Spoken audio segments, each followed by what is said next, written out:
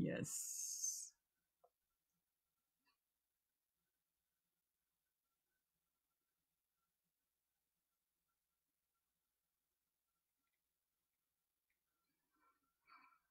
Hello. Good evening. This is Charlotte. And I'm Daryl. And we're the Bakers. And we are back for we are. another session of prayer. Tonight's going to be a little bit different because we're not going to only pray. Tonight we're going to be doing decrees. Decrees because of the climate. We've been saying that, but this is something that can be done anytime, but we really want to highlight that in this season. So one of the things we want to start with is to tell you that God and his word are what? Eternal. So we're going to be saying scriptures. You can write them down, check them out. 1 Peter 1:25, it says, but the word of the Lord endureth forever. So it means his word, again, is eternal. And this is the word that by which the gospel is preached unto you. That's the other part of that scripture. So if his word is eternal, it is capable of transcending time. That's right. Matter, space, and any circumstance. So because of that, again, tonight we want to focus on, or whenever you see this, want to focus on decrees, decrees of encouragement, not just for you, because remember, whatever we're saying, we are definitely applying it to ourselves. That's right. You agree? Absolutely. And so before we start the decrees, and then we'll segue into prayer, before we start the decrees, we want to start with communion, because we think this is something that is very important as couples. This can be done at any time. You read through scripture, you'll find that communion can be done anytime. That's right. So Mr. Baker is going to conduct the communion for the Bakers. Yes. It's important for us to do communion in our homes as well, because that's what it actually initiated. It initiated in the homes of the believers. And believers are the ones that actually can take advantage and receive and reap the benefits of communion.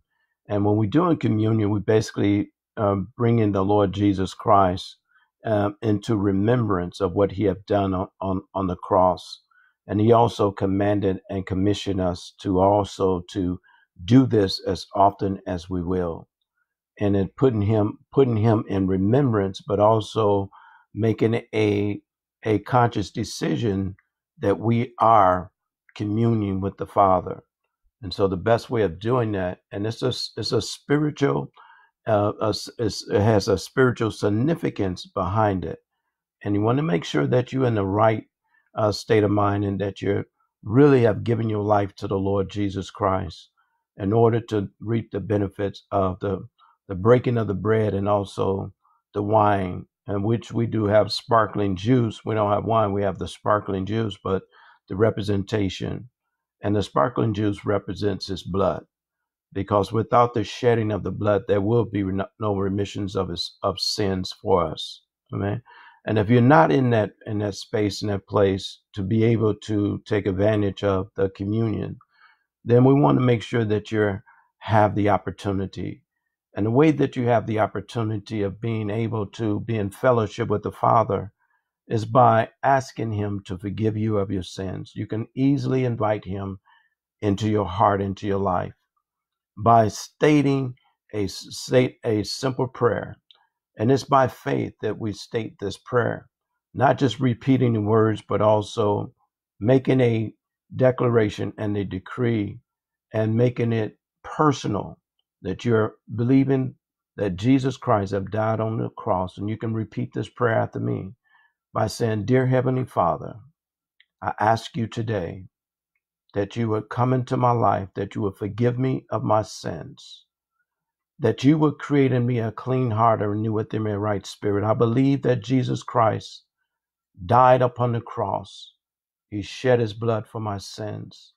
And I believe in my heart that I am born again. And I confess my sins and ask you to forgive me. I receive your forgiveness tonight or today. And I confess that Jesus Christ is Lord over my life. And that's a simple prayer. And if you have done that and you want to take advantage of the communion, and we can do that because Jesus also have left us a pattern to follow.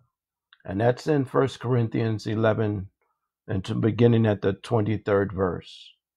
For I received from the Lord that which I also delivered to you, that the Lord Jesus Christ, on the same night in which he was betrayed, took bread. And when he had given thanks, he brake it and said, Take, eat. This is my body for you. Do this in remembrance of me. And in the same manner, he also took the cup after supper, saying, This cup is the new covenant in my blood. Do this as often as you drink it in remembrance of me. For as often as you eat this bread and drink this cup, you proclaim the Lord's death until he comes. And so now we want to take and eat the bread, which represents the body of our Lord and Savior Jesus Christ. Let's take and eat now. And our daughter's here. She's taking communion with us as well. That's significant as well. So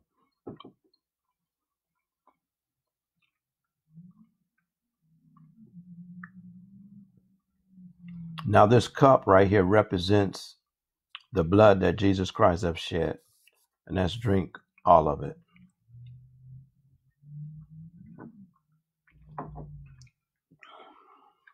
That was good. So again, we think it's very important as couples that we do the things that the Father has commissioned us to do. It's another way to enrich our marriage, to strengthen our marriage. And that's why we're coming to you. We're coming to you again tonight we started with communion, and then we're going to start decrees, because we want to help you to find ways, if you need it, to have encouragement, not just in this climate, in this season, but anytime. So we want to come with some decrees that we believe will be helpful. So one of the things I'm going to start with, we're going to kind of go back and forth. So when you hear this, maybe go back and listen to it again. And so you can repeat it if you like. We're going to have scripture behind it. So we're going to move pretty fast through it, but we just hope you're able to glean something. So one of the first decrees, it says, I am a child of the Most High God. And so one of the scripture references we used was in Galatians 3:26. For you are all sons of God through faith in Christ Jesus. And in Romans 8:14, it says, for all who are being led by the Spirit of God, these are also sons of God. So no, you are a child of the Most High God. You want to read the next one? And God is our Father, according to 1 Corinthians 8:6. But to us, there is but one God, the Father, of whom are all things, and we in him, and one Lord, Jesus Christ, by whom are all things, and we by him. And then Ephesians 4:6 states, one God and Father of all, who is above all and through all and in you all. And so Jesus, the Lord, has basically have solidified that he is the God of all. There's one Lord, there's one Savior, there's one deliverer. Matthews 23:9. You want to read that? I can read that. As Matthews 23:9, and call no man your father upon the earth, for is your Father which is in heaven. So again, the first two decrees are, I am a child of the Most High God. God is our Father. Another one we thought was significant that the Father gave us, we will not be afraid because our Father is with us and he wants what is best for us. You got to believe that he wants what is best for us. I'm going to just read one of these scriptures here. John 14:27, peace I leave with you. My peace I give to you, not as the world gives, do I give to you. Let not your heart be troubled. Let me repeat that. Let not your heart be troubled, neither let it be afraid. So I think that's important. Especially, I'm going to jump down to this other scripture here in Matthew 6:34, where it says, therefore, do not worry. Do not have anxiety. I'm adding that. Do not worry. Do not have anxiety about tomorrow, for tomorrow will worry for its own things. Sufficient for the day, its own trouble. So don't worry. The first part, don't worry about tomorrow. In this season and climate, some people are, as we can tell, the way you see things, if you're looking at different social media sites, things that are happening, the way people are responding. All we have is what? We have the Father, we have his word, we have his promises. So that's what we have to rely on in this season. The next one, you want to read the next decree? Mm-hmm. And that's in Isaiah 41:10. Fear not, for I am with you. Be not dismayed, for that's the Father. For the Father of the Father is our divine protection. Yes. Divine protection. Okay. Yes. Yes. So the Father, our Heavenly Father, is our divine protection, and that's in Isaiah 41:10. It says, "Fear not, for I am with you. Be not dismayed, for I am your God. I will strengthen you. Yes, I will help you, and I will uphold you with my righteous right hand." And so God, he would protect us. He would uphold us. He would, and give us strength and, with his right hand. So, we don't have to worry, don't have to be fearful, but it's important for us to remember who God is, even in these seasons and these times, but also remember who we are in Christ. That's important, that we stay rooted, that we stay grounded, and the way that we can do that is stand in God's word. And so he wants to protect us, and we should desire for him to protect us. So let's use wisdom in all that we do. And another scripture under there really quick, it says 2 Thessalonians 3:3, but the Lord is faithful and will establish and guard you from the evil one. He's faithful. So we have to have confidence in, again, his word. He's saying he is faithful, the scripture says. So we have to believe that. Another decree we want to say is God cannot fail. He cannot. It's impossible for him to fail. And that's fact. That's actually the scripture, Luke 1:37. For with God, nothing shall be impossible. So that means he can't fail. That's the same translation. So it says in Hebrews 6:18, nothing or no one is stronger or could ever overthrow the eternal King. Yes, yes. That means there's no thing greater, stronger, bigger than him. So we have to rest in that decree that God cannot fail. He's there. What's another decree we have? God does not lie. And we know he's faithful to his word, right? So if he's faithful, he's true to his word. He cannot lie. He will not lie. It is not in his DNA. It is not his makeup. He does not lie to us. According to Numbers 23:19, God is not a man that he should lie, nor the son of man that he should repent. Has he said, and he will not do? And so, in other words, or has he spoken and he will not make it good? So in other words, he would not confuse us. He would not renege on his word. And whatever his word has said, we can bank on and know that his word is true. And we don't know when this word is going to be made manifest in our lives. There's seasons and times that we must make sure that we stand faithful. Yes. And that his word is still yet true. And so it could be a day from now, 2 weeks from now, 3 weeks from now. It does not matter. Okay. He is still faithful, because many times he is waiting for us to get in the right position, to get in the right stature, so to speak, or get in the right posture in order for his word to be made manifest. Okay. So he's not a man that he should lie, nor the son of man that he should repent. And I like Hebrews 6:18. It also says that by two immutable things, in which it is impossible for God to lie. So if he says he's our protector, which we're going to read about in a minute, he is. He never lies. He doesn't. So we have to find those, not just the decrees. Decrees are great, but also in conjunction with scripture, because that's what's going to hold us in those dark seasons. Another decree is when I speak and pray his will, he listens to my request. So as we come together as a couple, this is why we're doing this as a couple, think about these things. So another scripture that kind of piggies with that is in 1 John 5:14-15, which is one I love. Now, this is the confidence that I have in him, that if I ask anything according to his will, he hears me. He hears me. And if I know he hears me, I know I have the petitions that I desire of him. So that's when it says, when I speak and pray his will, he listens to my requests.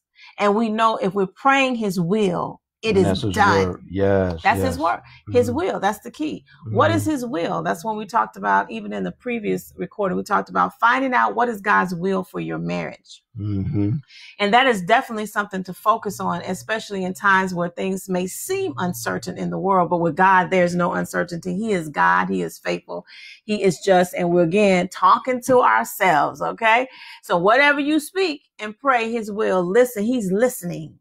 And as it says in 1 John 4, 5, 14, and 15. So what's the next one we wanted to bring out? Another decree. The words that I speak manifest, so that I must bridle my tongue. So now just think about that for a second. The words that you and I speak, okay, they will manifest. All right. Yes. So you have to make sure that you're guarding your tongue and that you're putting a bridle on that tongue, because the tongue is a deadly instrument, right? It can speak death or it can speak life. That's according to Proverbs 18 and 21. Death and life is in the power of the tongue, and those who love it will eat its fruit. So that means you're going to eat bitter fruit or you're going to eat good fruit. So you decide you decide on what type of fruit that you would like to have. Yeah, okay? What are you eating? So so we eating sweet fruit. What have you said in the past, yesterday? Is that what you're eating today? Good question. Another decree we would like to focus on. We cannot and will not stop pursuing God's purposes for our lives. You know why? And we quote the scripture a lot in Jeremiah 29:11. For I know the thoughts, this is God's talking to you, that I have towards you, says the Lord, thoughts of peace and not of evil, and to give you a hope, a future and a hope. Yes. So that's why we cannot stop pursuing God's purposes for our life, because he already knows, right? He knows. The end. He knows, as they used to say it when I was growing up, God knows the beginning and the end of our lives. He does. So why not pursue his purposes for your life, for your marriage? He already knows what he wants to happen. That's right. Right? Absolutely. So why fight against that? So he said, so in Job, go ahead. Yeah, don't kick against the prick. As they say, the resistance, going against the grain. In this case, you don't need to. In Job's 42:2, it says, I know that you can do everything. Yes. Everything. And that no purpose of yours can be withheld from us. Is that good? No purpose of yours of the Father can be withheld from us. Amen. So we just wanted to give you some decrees to think about. And I think we should go over them really quick again before we get into the prayer, because we want to pray about a specific area tonight. I am a child of the Most High God. Remember, God is our Father. We will not be afraid, because our Father is with us and wants what is best for us. The Father is our divine protection. And remember, you can still include Psalms 91. We've been doing that one as well. God cannot fail. It's impossible. God does not lie. If he says he's with us, if he says he's a shield, our protector, he is just that. When you speak and pray his will, he listens to your request. Yes. He listens to our requests as we pray his will. The words that I speak manifest. The words that you speak manifest. So we must all bridle our tongue, so we're careful. And sometimes, let me just stop right there for just a quick moment. Sometimes that may seem like it's challenging, because so many things can be happening here, there. It's like woof, woof, woof. Like you maybe seem like you're getting hit from every corner, and you'll be tempted to speak. Oh, yeah. This has been a test for me over the years. Out of your emotions. Out of your emotions, out of your feelings, out of the right now situation. And a lot of times when we're speaking out of our emotion, it's not according to what God is saying. Because a lot of times he'll say something, if you ever heard the voice of the Lord, we'll get into that another session. And he'll say, I'm going to do this, this, this, and this. But what you're seeing is not that, and that. And so you're tempted to say what you see versus what you heard from the Lord. So you have to be careful about what you're speaking. And sometimes that may mean you need to be silent. Now, you can't stay silent, because you got to eventually align your words with what he's saying. But sometimes, until you can really bridle that, get that lasso on that tongue and say, I'm not going to say those things, what I'm feeling. I just got to believe. I got to believe beyond what I see. That's all right. right. The other one was we cannot and will not stop pursuing God's purposes for our lives. So those are different decrees. Like I said, we hope that'll be helpful for you. We have some more. We'll do it another session. But we want to transition into the prayer portion because we talked about prayer. We did communion and the prayer portion, because remember, we've been talking about couples coming together, praying over your own region. So we're still looking to connect with those that are in different regions. We put out a few fillers, if you will. And so we're looking to connect with some people in different regions. Again, it doesn't matter if you're in Seattle, Washington, if you're in DC, if you're in Texas, Florida, wherever you are. Whenever you see this, whether it's on Facebook Live or on our YouTube channel, we want you to consider connecting with us. So our email address, if you want to pray from different regions, we're in the Georgia area. You can email us at enrichingyourmarriage@gmail.com and just say we want to pray. We want to be a part of this to connect with other couples that are going to pray over our regions. We want to build a community of prayer. All right. Mm-hmm. And so our website, also check that out, enrichmymarriage.com. You can find out good information about us, about why we have a heart and a passion to want to help couples enrich their marriage. What, honey? One day at a time. That's our passion. That's our part of our destiny. God has called us to do that. And so we are walking in that day by day, working behind the scenes to push that forward. So we tonight want to talk about praying for our government officials. Again, we're here in the Georgia area because we know that in this particular climate that we're in, with everything that's going on in our nation and the world, okay, we're trusting the Lord, but we also want to pray over our government officials. Now, why should we pray for our government officials? Because it's required. That's a requirement that God has given us, to pray for those that have authority, and those have authority, and those are in the positions of authority and have rule over us. Mm-hmm. And pray that God would, that those officials would get the mind of God, get the heart of God, mm-hmm. that they get God's wisdom to making those hard decisions. And we know that it's not always a pleasant thing to be when you have so much pressure on you. You're making so many decisions. It's easy for us to criticize and say what a person should do and how they should do it. But the thing about it, we should pray that God would give them wisdom on what to do at the precise moment in time, because it affects everyone, not just one group of people. It affects everyone some type of way. Mm-hmm. Okay, so that's why it's important for us to pray for those that are in positions of authority. But also, as you're praying for them, you're really checking yourself as well.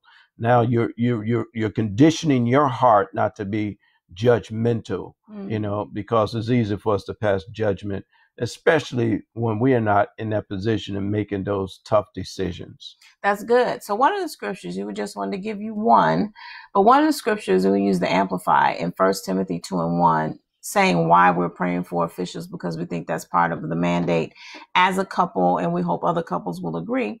It says, first of all, then I urge that petitions, specific requests, prayers, intercession, prayers for others, and thanksgiving be offered on behalf of all people, for kings and all who are in positions of high authority, so that we may live a peaceful and quiet life in godliness and dignity. So as Christians, it is our duty to pray. We're not talking about political parties. That's not applicable. We're not talking about that. We're saying whoever is in office, we should still be praying for them. And in particular, we're talking about in this local region that we're in Atlanta, depending on where you are. So we want to really start from that particular place. And so you want to start with the prayer for our government officials as the Lord leads. So just join in with us. Again, we think it's so important that we pray for those that are in authority, because they're making decisions, whether you agree with them or not. They're making decisions, so it makes sense to pray for them, as Daryl said, for godly wisdom, to be that they're using godly wisdom. So, with that being said, yes, Heavenly Father, we just thank you and bless you and appreciate you for this opportunity to be able to come to the throne of grace, whereby which we can find grace to help in a time of need, to help in a time of trouble, to help in a time of uncertainties, to help in times, Father, where it appears to be so full of darkness and lack of clarity. But Father, you said to call upon you and that you would answer and that you would show us great and mighty things which we know not of. Yes. God, we pray for our government. We pray for our governmental officials. We pray for those that are in positions of authority. Yes. And Father, we know that it's not necessarily easy for them to be in the positions that they are in. But God, we asking you that you would, Lord God, that you would touch their hearts, soften their hearts.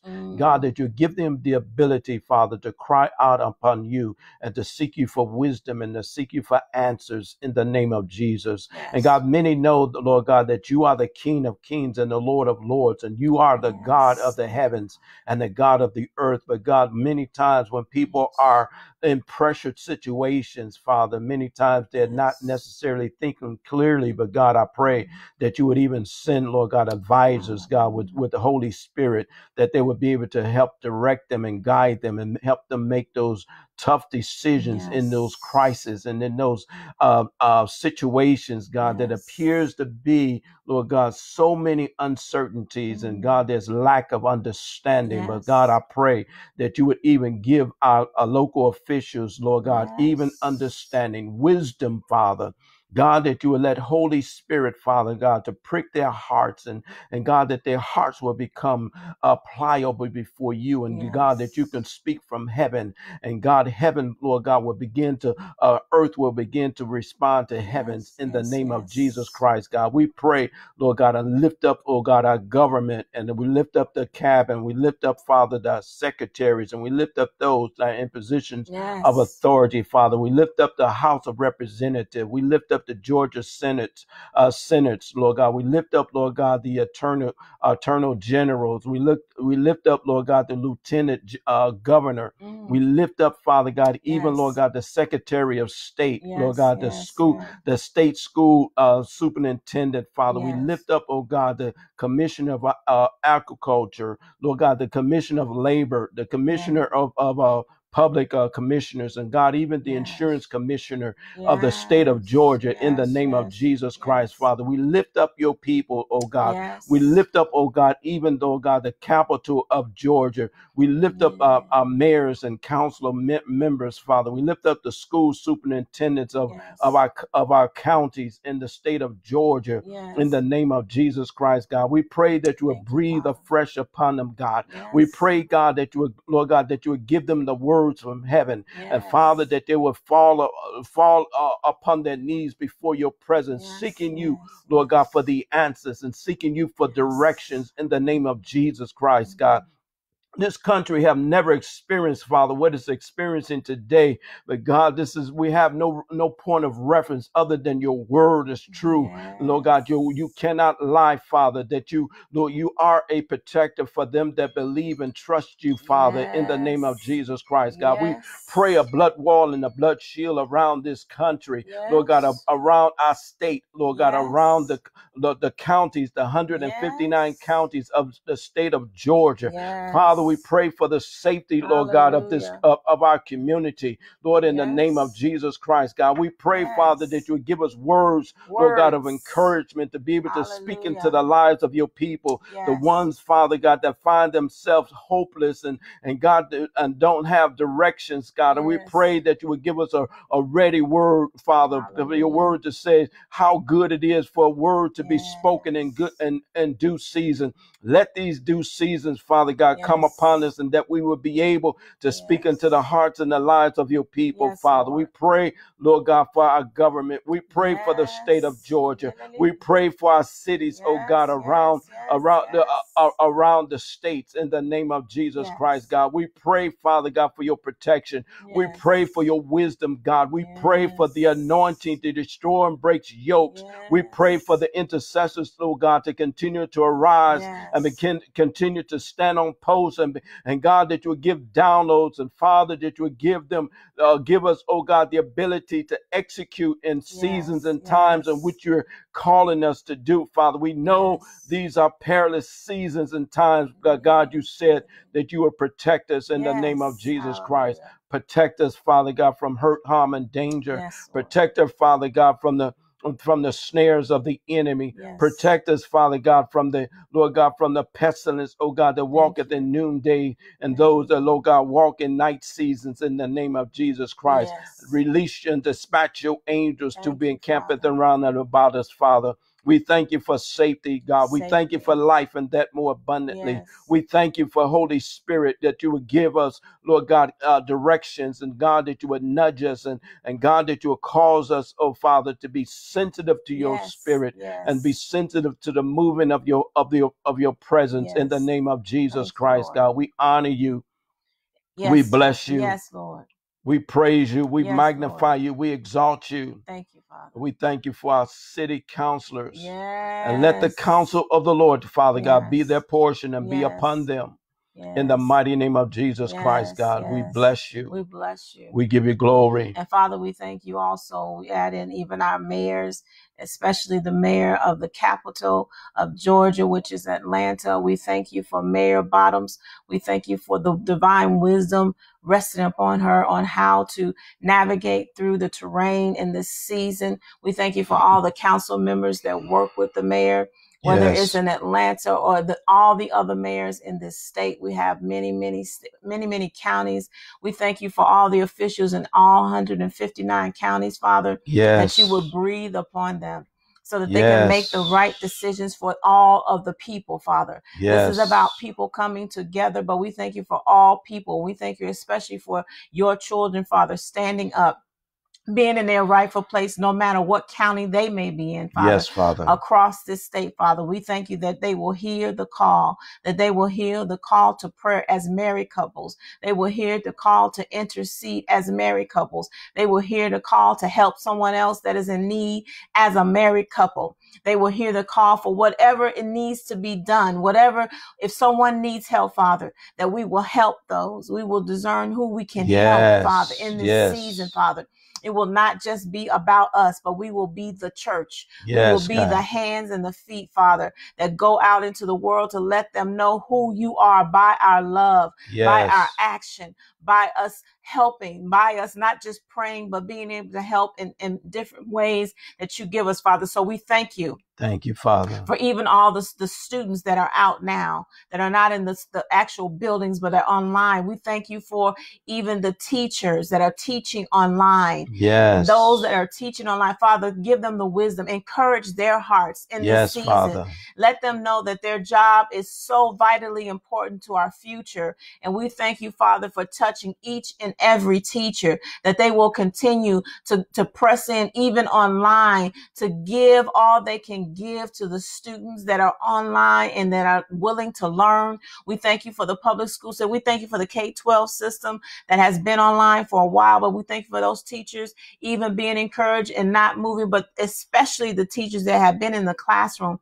We thank you for each and every teacher, Father. We bless them to go forth and to teach, even through technology. It is possible even for them to impart wisdom, to give the divine revelation of different things, even through technology. So we thank you for technology. Thank you, Father. For this being an option in this season. Yes, thank you, Father. What would we have done without the technology base? So we thank you, Father, for the release of the technology base.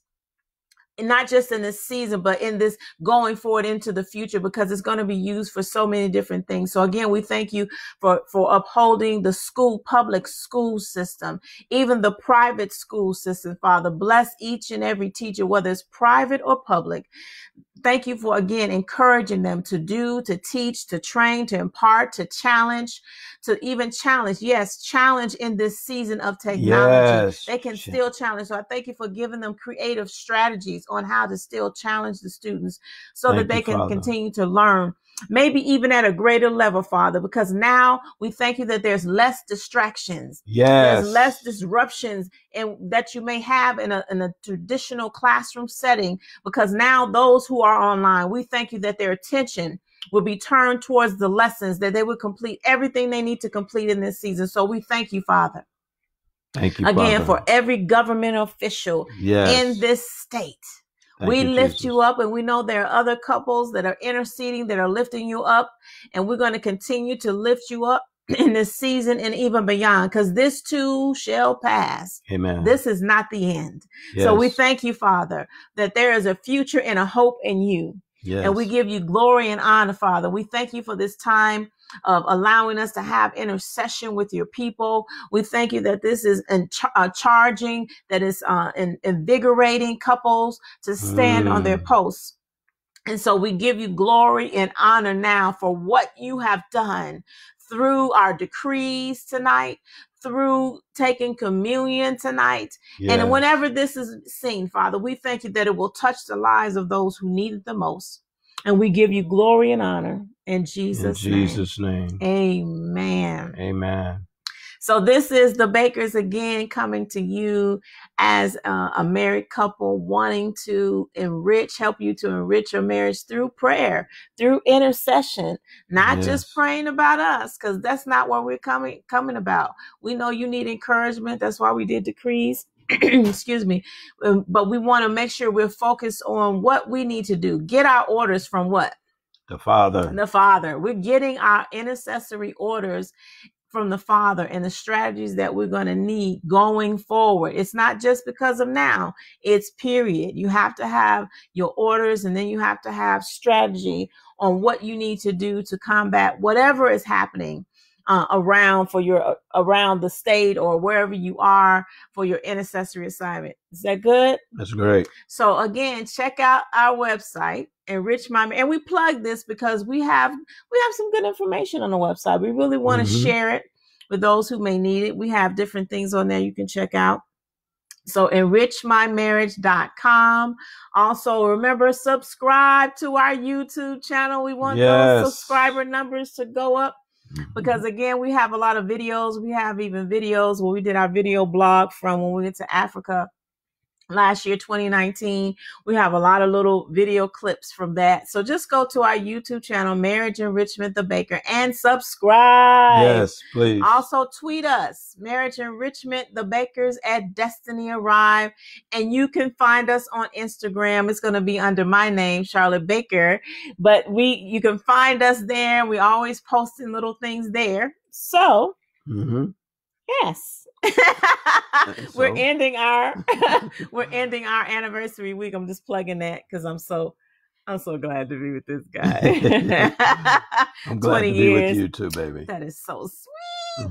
Yeah, so we're ending our 20-year anniversary week, and so we hope you are having a good week. You had a good week, right? Yes. We encourage you to encourage each other. You have to encourage each other, right? It's important to encourage each other. And also it's important to encourage yourself as well. Okay. Yeah. You know, and keep a word on your lips that's going to bring life. Keep a word on your lips that's going to encourage you, and also to look past, the present situation, because this present situation is not going to always be here. It shall truly pass as well. But the thing about it, I think most importantly, is that what are you learning from this season that we're in as well? A lot of times we miss the learning opportunities, and we miss those opportunities to grow in some areas when we're looking at a dilemma and we want it to pass. Okay. However, what can we learn? And then also, what have you seen God do in this season and in this time as well? Now, and then also, are you still yet looking to be the solution, or are you still yet looking to be part of the problem? Those are decisions that you have to make. And I think you have to make them not just on a daily basis, but also moment by moment. And so be encouraged is our prayer.